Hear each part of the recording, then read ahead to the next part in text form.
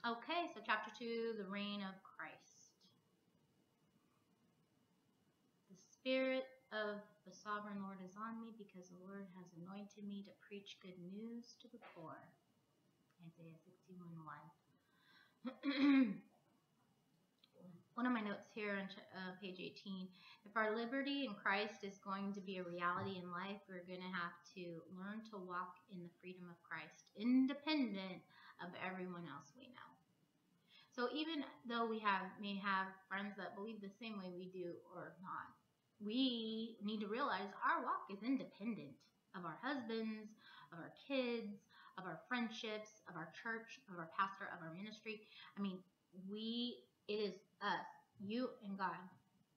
So that's something to be thankful for, really. Yeah, that's true. Because there's people I wouldn't want to be having to compete with, to be honest with you. And they don't have grace to deal with us. Yes, exactly. Well, I got my little notebook here, and this was interesting to me. Doesn't matter who you are. And this is talking about the kings. Yes. As they all came along. The best were not perfect. The most honorable weren't holy. Mm-hmm.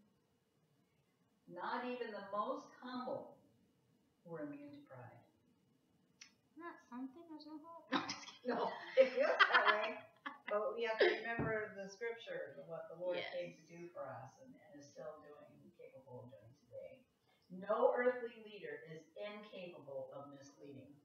That is, boy, we have to keep that in our minds. We cannot look to man ever and think that he won't or cannot or is incapable of failing us. Yes, that's right. We are all capable. Going to fail. Yeah. Period. We live in a fallen world. We are human beings in a human body. We are not up in heaven with God yet, and we are going to fail. So you cannot put anybody up higher because we're all the same. We may have different roles and we may have different things that we do in life that God has called us to, but we are none less important than the other or more important than the other to God. And then that should be to ourselves, each other too. Let's see.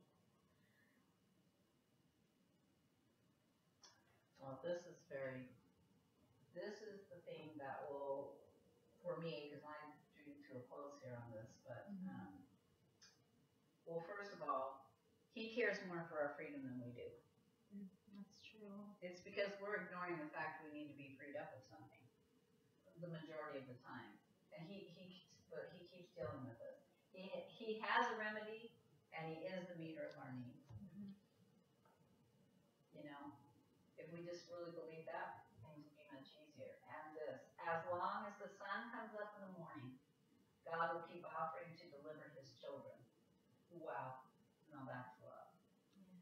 Keep offering. He's not going to make us, but he's going to keep every day. His mercies are new every morning. And no one I know, even myself, has ever been willing to do that for somebody. No. Which we're not God. But, it just baffles me. When one person does something wrong to me, I don't even want to ever speak to them again. That's my bad parts. I don't follow through with that, but that's how I feel. Surely not going to give them new mercy every day. Well, we're supposed to, but I'm just being transparent. I stand on her good side. Oh, yes. I'm kidding. I know.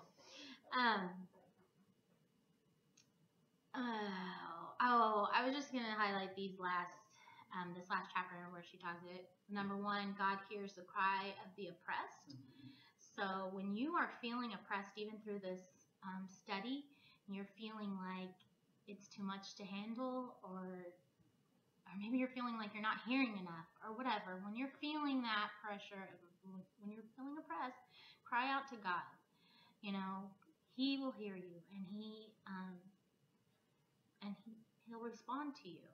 And listen to what he's trying to say to you through.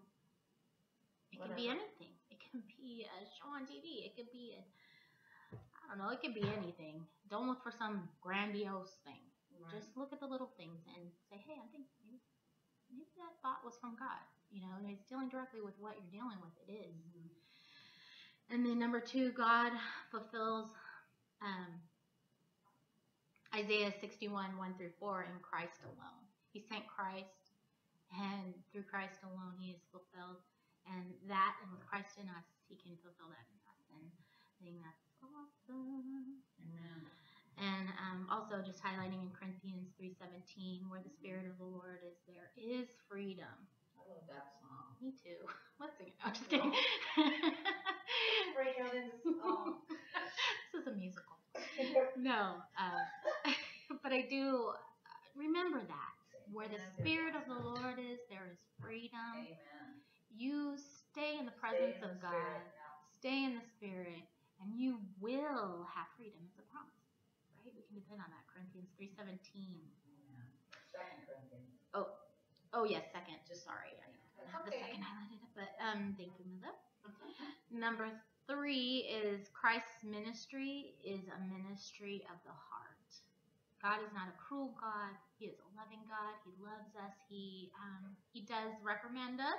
I mean, sometimes it doesn't feel good, but it's always for our benefit and out of love. And we need to remember that. And how we deal with people too is to move in love and to say things through love and to the best of our ability. And if you have a hard time, She's making a way out there. no, I mean sometimes we're gonna fail. And you need to be willing to even admit it, say, I failed. I did not love you through this, but I'm trying. I'm going to try again. Don't give up on loving and acting in love and living your life that way. So that's it. So Christ came to set the captives free no matter what kind of yoke binds them. He came to bind up the brokenhearted no matter what broke the heart. He came to open the eyes of the blind no matter what veiled their vision. So my prayer is, our prayer I would say, is for God to reveal truth to you, that you be open to hearing what that truth is and seeing it, so that we can all grow more in Christ and not live in deception, and to live in freedom and not to live in captivity. So this is a little long because we went through the introduction, chapter 1 and chapter 2. And so next Monday, I don't know what the date is, next Monday, but we will. From today, so 7 days from The 6th. The 13th. Yeah, we were saying the date, yeah, the 13th. The 13th, Monday the 13th, we'll do chapters 3 and 4. You think it's still okay to do 2 chapters? Yeah, I think so, because we can even do 2 parts. Yeah. So, we'll continue to do 2 chapters. If they have any, comments or recommendations or something. Yeah, let us know. Yeah, if you felt like it was a lot, if you would rather we focused just on 1 chapter at a time, totally cool with that. Just let us know. If you don't say anything, then we're just going to keep it up with 2 chapters a week. Is that loving enough? That's very loving. Okay. So let's wrap this up with in the actor studio or something. Let's ask you a question. This is the part we will delete. No. Okay, go on. This is the only part we're keeping. What? Let's see. Let me think. I should have thought of this beforehand. Yeah. Let's see. What do you guys want to know? Okay. What is your favorite color? Green. I already knew that. Let's do Okay. another one. What is... Hey, if you guys want to ask us any questions, we'll do this at the end. She'll ask me a question and I'll ask her a question. How about that? And if you don't want to know, we're just going to tell you anyway. What is your favorite part of Hanford? Oh. Since you moved here. Okay. My favorite part of Hanford since I moved here is the tree out in front of my beautiful arch-shaped window, because I love birds, and I've got my hummingbird feeder out there, I've got a regular bird seed, I got a bird bath. Watching those birds they're the cutest thing. I love it. And they can actually fly around here and not feel threatened by whatever. Bye-bye. Okay, ask me something now. See, she doesn't. She's like her father. She doesn't prepare me. We get up on the platform and he just starts strumming the guitar. That's the best kind, right? That's the best part. That's the best way to do it. Brandy. Mother, come on. What is your favorite worship song? What comes to mind? Well, this song we're just talking about the freedom, where the Spirit of the Lord is, there's freedom.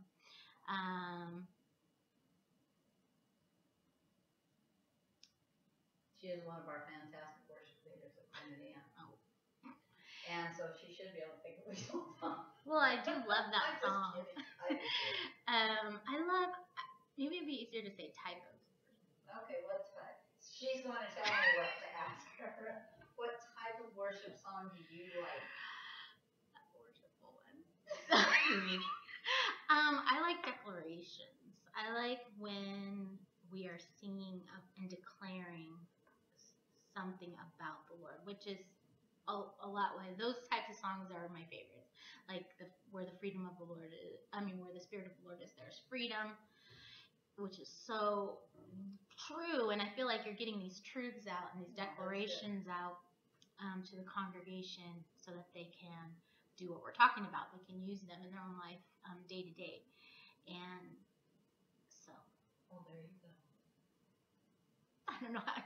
We'll have to prepare better next time. Yeah. Okay. Well,